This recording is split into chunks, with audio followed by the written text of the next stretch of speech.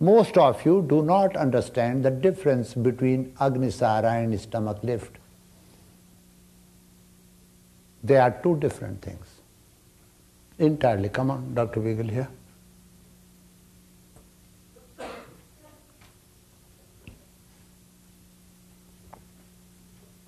Show them what is stomach lift, abdominal lift.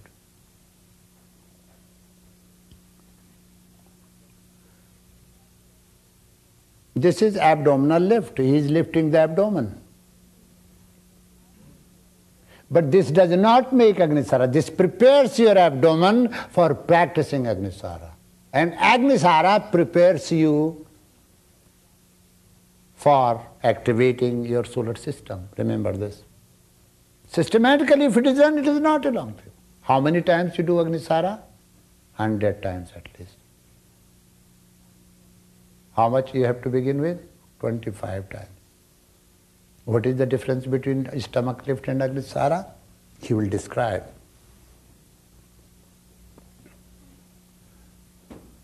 Now, this is stomach lift. Now, what is Agnisara? Now, this is Agnisara. Let it go.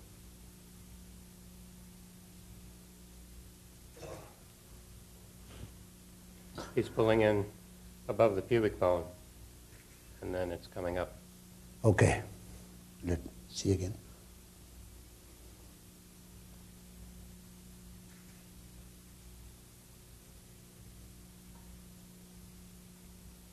Rolling up. The abdominal contents roll up towards the chest cavity after he pulls up. When will it happen? When you have done stomach lift, when your muscles, abdominal muscles become supple, then it will become easy for you to do it. When you have done Agnisara 100 times, you have acquired good health. Another problem comes in it. Sexual feelings, sexual activities increase, so that you have to control during that. You have to control two things: appetite, sexual appetite, and food appetite. You see. I have seen a man, his name, he writes, Paul Brunton, doing sex with 90 women in the row. I've never seen such a bazaar anywhere in the world. And he's still alive, that man. His name is Masuri Samser. He's from Nepal, from royal family. He misused the power of this, and Paul Brunton writes about him. Masuri Samser is his name. These practices could mislead you if you don't have guidance and if you don't seek guidance. But these practices are very healthy. You see. You can control any physical disorder, if you practice this. Okay. No. No. No Ashwini Mudra, no Mula Mudra. First you do a stomach lift for 1 or 2 months when your abdominal muscles become supple. Then you draw in right from this pelvic. Draw in, draw in, draw in, as though something is rolling up. And then, not force, relax.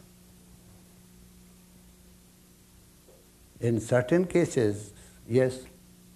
Do we do this in exhalation? No, you come here, I will tell you, so that they can learn again. Come on.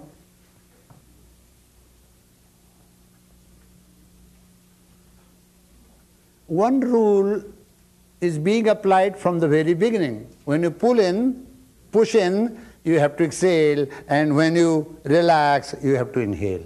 This is right from diaphragmatic breath to, you say, this is called stomach lift and Agnisara. When you push in your abdomen, you should exhale. This is a law.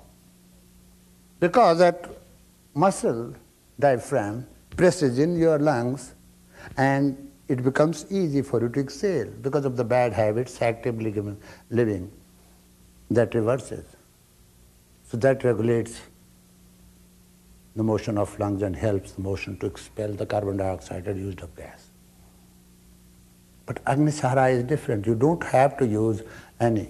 The same exhalation when you inhale, push in, exhale, and when you relax, allow it to come out, inhale. Don't force when you exhale. Many of you force when you exhale. No. Force should be used only when you exhale, not in inhalation. Any question on this? No. Okay. Thank you. Is it only one breath, one in breath, one exhalation, one inhalation? Yeah. For the complete? Yes. By the time you have trained your breath. Yes.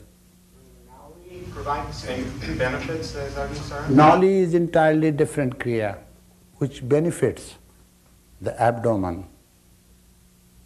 Nali is churning. You see. Yes, wait. So in the Agnisara, can you do the breathing quickly? Can you do it quickly, or does it have to be done very slowly? No. In quickly you cannot draw in the whole abdomen to its final desired state. Yes. What is the ideal time for one Agnisara, or say how many per minute? According to your capacity. My capacity differs from your capacity, so the idea time also differs. Perhaps I have practiced long breath, you have not. So idea of time goes according to your breath. Yes.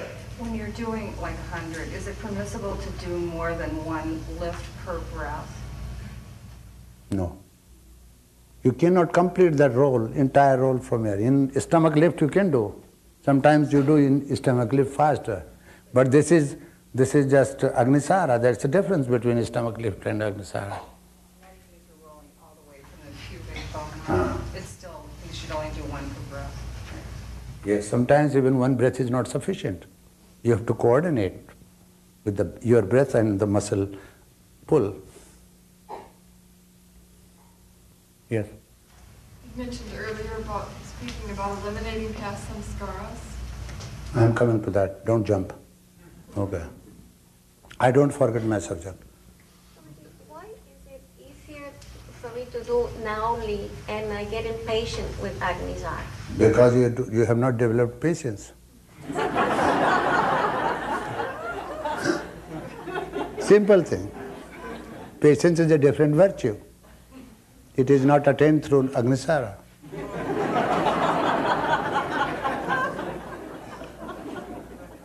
Planting impatience around Okay.